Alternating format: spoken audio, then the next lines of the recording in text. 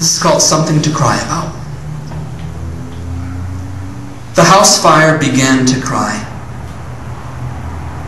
She had been working hard on this home on the edge of town for what seemed like all afternoon, fully enjoying herself and her bliss, this eager, smiling blaze she was.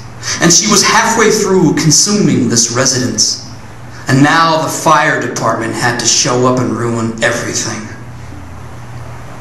just like they always did.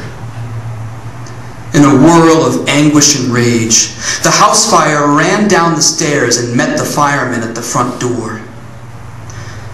"Why are you guys trying to put me out?" she sobbed, loud and desperate and with a rush of red, bright air. "Just leave me alone and go away!" she screamed.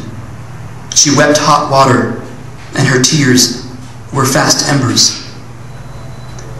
She drew in a lungful of air, but then caught another scream before it could leave her throat. She knew it was useless to argue or to beg these plastic men for her life.